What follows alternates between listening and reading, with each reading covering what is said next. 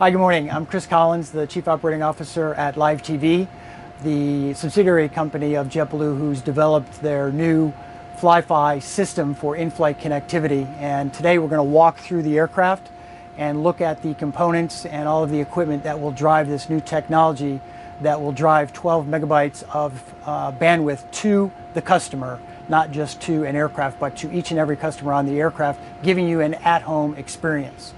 So as we walk through the cabin, there's what we call a WAP, and there's 3 of those in the cabin interior that drive the wireless connectivity in the aircraft. One around row 20 here.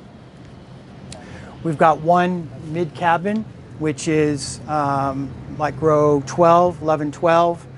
And then we have another access point at row 4. And that access point will actually show you a WAP and what it looks like and the simplicity of the design with technology, IP technology that is driven just for Live TV by Motorola, our partner.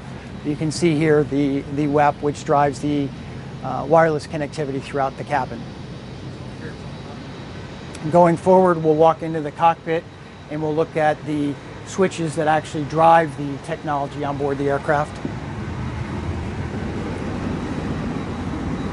And as you can see here, just some very simple switches that just power the aircraft on and power the system off.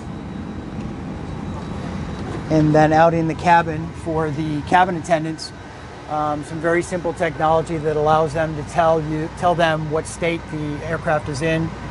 When the aircraft is lit up here, it's in flight with internet connectivity.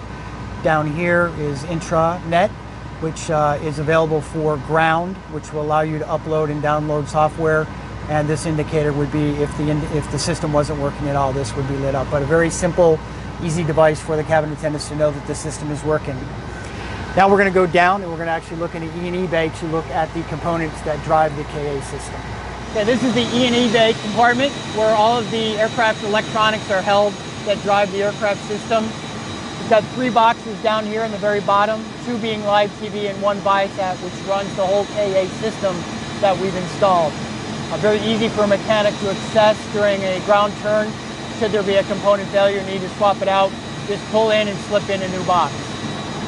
We're going to take a look under the radome, actually on the aircraft, and show you what's actually under the hood.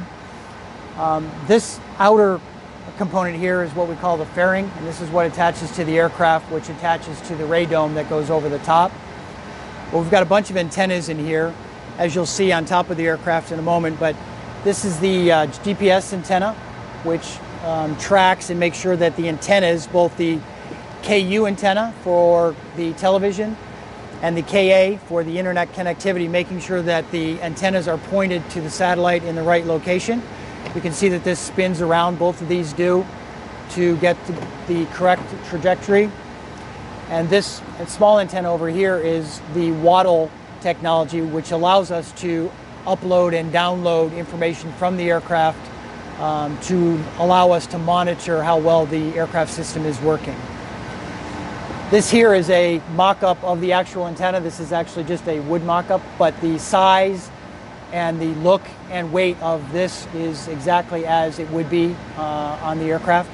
So again, this is how the technology underneath the radome on the aircraft looks to drive both the television and the Fly-Fi system. This, as we talked about, this is the fairing of the structure with the radome, this piece here.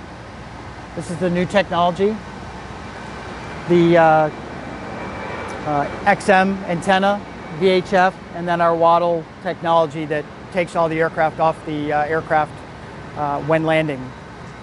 So as we were just up on top of the aircraft, now what I want to show you is a truck that we've had specifically designed for maintaining the antenna that we'll have on top of the aircraft.